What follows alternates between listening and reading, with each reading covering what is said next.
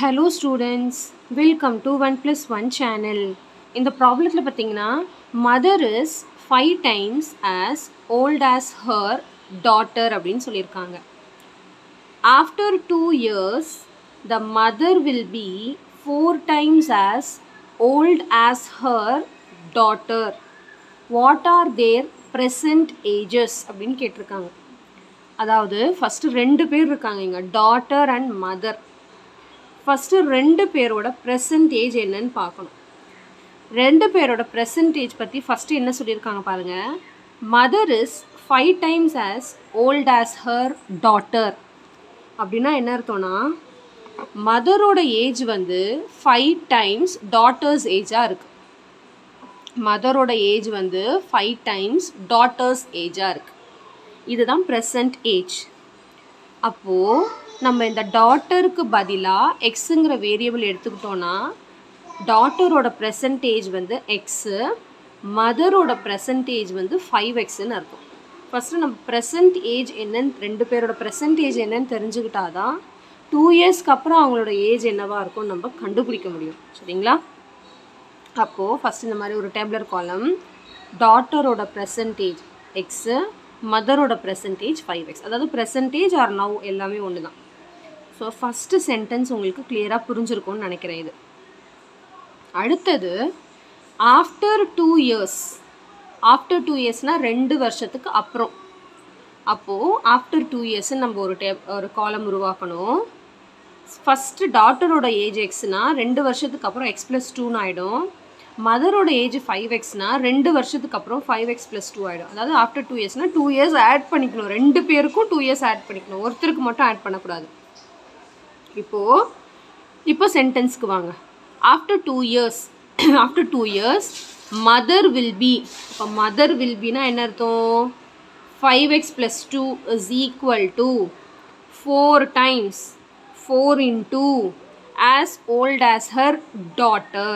இப்போ இதை வச்சு தான் நம்ம ஈக்குவேஷனை ஃபார்ம் பண்ண போகிறோம். அப்போ தான் சால்வ் பண்ண முடியும். அதாவது after 2 years mother age is equal to 4 into daughter's age. அப்போ நம்மளுக்கு தெரியும் 2 இயர்ஸ்க்கு மதரோட ஏஜ் வந்து 5x+2, டாட்டரோட ஏஜ் x+2. அப்படியே நம்ம சப்ஸ்டியூட் பண்ண வேண்டியதான், அவ்வளோதான். ஸோ இங்கே பாருங்கள், same condition 5x+2 equal to 4 into x+2. இப்போ நம்ம கொஷனில் கண்டுபிடிச்ச மாதிரி வாட் ஆர் தேர் ப்ரெசன்டேஜஸ் இது கண்டுபிடிக்கணும். எக்ஸும் 5xம் கண்டுபிடிக்கணும். அப்போ இதுலேருந்து ஒரு ஈக்குவேஷன் உருவாக்கி எக்ஸோட வேல்யூ கண்டுபிடிச்சிட்டோன்னா அதை 5ஆல் மல்டிப்ளை பண்ணிவிட்டு அதுதான் மதரோட ஏஜ். சரிங்களா? இப்போ first so 5x+2 equal to 4 into x+2. இப்போ நம்ம இதை சால்வ் பண்ண போகிறோம். ஃபஸ்ட்டு ப்ராக்கெட்டை ரிமூவ் பண்ணி 4 உள்ளே கொண்டு போனால் 4 வந்து எக்ஸோடையும் மல்டிப்ளை ஆகணும், 4 வந்து 2ஓடையும் மல்டிப்ளை ஆகணும். இப்போ 4x+8. இப்போ நெக்ஸ்ட் பாருங்கள், 5x+2 ஈக்குவல் டு 4x+8. அடுத்து இப்போ நம்ம எக்ஸோட வேல்யூ தான் கண்டுபிடிக்க போகிறோம் இல்லையா? அதனால் எக்ஸெல்லாம் ஒரு பக்கம், கான்ஸ்டன்ட் எல்லாம் ஒரு பக்கம். எப்பவுமே நம்ம கண்டுபிடிக்கிறது லெஃப்ட்டில் தான் வச்சுப்போம். அதனால் எக்ஸெல்லாம் லெஃப்ட்டில் வச்சுக்கலாம், கான்ஸ்டன்ட் எல்லாம் ரைட்டில் கொண்டு போயிடலாம். இப்போ 5x இது இங்கே இருக்கட்டும். இந்த பக்கம் எது வரணும்னா 4x இந்த பக்கம் வரணும், 2 அந்த பக்கம் போகணும் இல்லைங்களா? ஏன்னா 2 வந்து கான்ஸ்டன்ட். இப்போது ஃபஸ்ட்டு எப்பவுமே எடுத்து போகிறதுக்கு முன்னாடி ஆல்ரெடி என்ன ரெண்டு பக்கமும் பேலன்ஸ் இருக்கோ அதை ஃபஸ்ட்டு எழுதிக்கணும். இந்த பக்கம் பேலன்ஸ் பார்த்திங்கன்னா 5x, அதை அப்படியே எழுதிக்கணும். அதுக்கப்புறம் தான் கொண்டு ஒரு டேர்ம் எழுதணும். 4x வந்து ஈக்குவல் டு இந்த பக்கம் வச்சா -4xன்னு ஆகிடும். அடுத்து ஈக்குவல் டு ஃபஸ்ட்டு இந்த பக்கம் பேலன்ஸ் என்ன இருக்குன்னா 8, அதை எழுதிக்கணும். அடுத்து +2 இந்த பக்கம் வந்தால் -2ன்னு ஆகிடும்.